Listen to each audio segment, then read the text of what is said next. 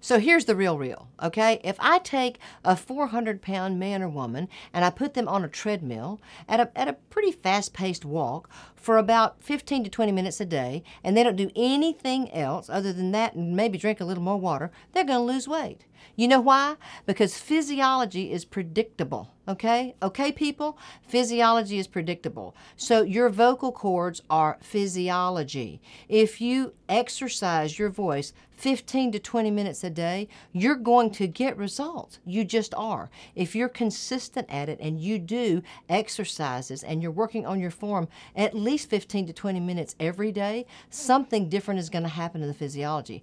I promise. You know why? Because physiology is predictable. So don't ever think that you can do less than that to warm your voice up, because physiology needs that time.